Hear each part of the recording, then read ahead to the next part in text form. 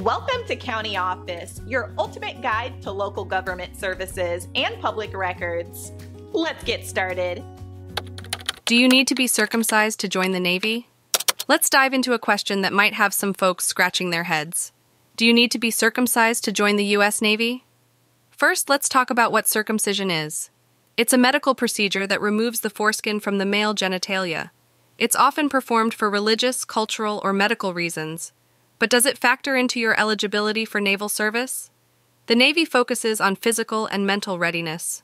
They want sailors who are fit to serve, regardless of personal details. So here's the deal. Your circumcision status is not a make-or-break factor for Navy enlistment. The Navy's medical evaluation is thorough, but it's about overall health. They're checking for conditions that affect your service capability. Circumcision is not listed as a requirement in the Navy's physical standards.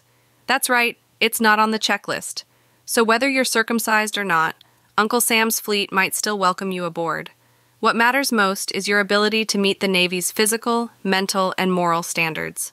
In summary, your personal choice or cultural background won't capsize your Navy dreams.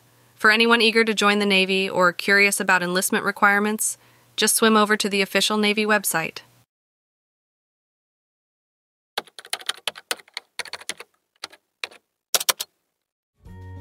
To learn more, check out these links, which you can click in the description below. And feel free to comment your questions. We're here to help.